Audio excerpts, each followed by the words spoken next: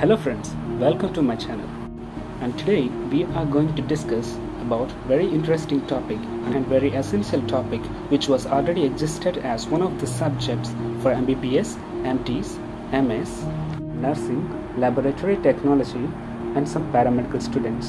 ఈ రోజు వీడియోలో మనం పెథాలజీ ఇంట్రొడక్షన్ తెలుసుకుందాం. ఈ ఇంట్రొడక్షన్తో పాటుగా మరికొన్ని వీడియోలు పెథాలజీ కోసమే చేద్దాం అనుకుంటున్నాను. సో ఆలస్యం చేయకుండా వీడియోలోకి వెళ్ళిపోదాం. అసలు పెథాలజీ అంటే ఏంటి, అందులో ఏ బ్రాంచెస్ ఉన్నాయి, వీటి కోసం మనం స్టడీ చేస్తామనేది ఇప్పుడు చూద్దాం. So first question, what is pathology? Pathology అంటే pathology is the study of causes and effects of the disease are injury. Pathology అంటే ఏంటంటే ఒక పర్టిక్యులర్ డిసీజ్ ఎందుకు వచ్చింది, దానివల్ల ఎఫెక్ట్స్ ఏంటి, దాంతోపాటుగా దాన్ని మనం ఎలా ప్రివెంట్ చేసుకోవాలి అని దీనికోసం స్టడీ చేసిందే వాటి కోసం స్టడీ చేసిందే పెథాలజీ. ఈ పెథాలజీలో మరికొన్ని బ్రాంచెస్ ఉన్నాయి. అవేంటంటే anatomical pathology and clinical pathology.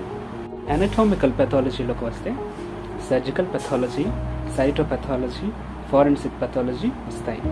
Clinical పెథాలజీలో హెమటోపెథాలజీ, ఇమ్యూనోపెథాలజీ, radiation pathology వస్తాయి.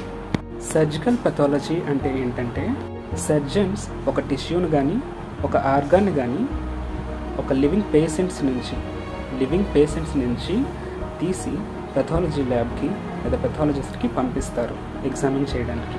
ఆ ఆర్గాన్కి లేదా ఆ టిష్యూకి వచ్చిన cause of disease కాజ్ని pathologist examine చేసి రిపోర్ట్ ప్రిపేర్ చేసి పంపిస్తారు. సైటోపెథాలజీ means study of abnormal cells. ఈ అబ్నార్మల్ సెల్స్ కోసం స్టడీ చేసేది సైటోపెథాలజీ. ఇవి రెండు రకాలుగా ఉన్నాయి. ఒకటి ఎక్స్ఫోలియేటివ్ పెథాలజీ లేదా ఎక్స్ఫోలియేటివ్ సైటాలజీ, రెండోది ఇంటర్వెన్షనల్ పెథాలజీ లేదా ఇంటర్వెన్షనల్ పెథాలజీ. ఇవన్నిటి కోసం డీటెయిల్గా నెక్స్ట్ వీడియోలో తెలుసుకుందాం. ఇప్పుడు జస్ట్ ఇంట్రడక్షన్ మాత్రమే. Next, forensic pathology. Pathology that focuses on determining the causes of death by examination by medical examiner or forensic pathologist.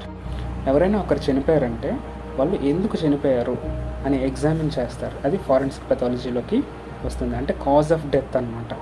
Next, హెమటోపెథాలజీ అంటే బ్లడ్ సెల్స్కి ఏమైనా ఎఫెక్టింగ్ జరిగినా లేదా బ్లడ్ సెల్స్కి సంబంధించి డిజార్డర్స్ లేదా డిసీజెస్ వాటి కోసం స్టడీ చేస్తుంది హెమటోపెథాలజీ. నెక్స్ట్, ఇమ్యూనోపెథాలజీ. ఏదైనా డిసీజ్ వచ్చినప్పుడు మన ఇమ్యూన్ రెస్పాన్స్ ఎలా ఉంది, కంప్లీట్గా ఇమ్యూన్ సిస్టమ్ అండ్ డిసీజ్ కోసం స్టడీ చేసేది ఇమ్యూనోపెథాలజీ. Finally, radiation pathology. ఇది రేడియాలజీలో బ్రాంచ్ మరియు పెథాలజీలో ఒక బ్రాంచ్ అన్నమాట. రేడియేషన్ వల్ల ఏమైనా టిష్యూస్ కానీ లేదా సెల్స్ కానీ డ్యామేజ్ అయితే వాటి కోసం స్టడీ చేసేదే రేడియేషన్ పెథాలజీ. సో ఇది ఫ్రెండ్స్ పెథాలజీలో జనరల్ ఇంట్రడక్షన్. ఓవర్వ్యూలో చూసుకుంటే క్లినికల్ పెథాలజీలో ఏమేమి వస్తాయంటే urine examination, faeces examination of body fluids, semen analysis, స్పోటమ్ examination ఫైనల్గా వస్తాయి. సో ఇది ఫ్రెండ్స్ పెథాలజీ ఇంట్రడక్షన్. నెక్స్ట్ వీడియోలో ఇంకా డెప్త్గా తెలుసుకుందాం.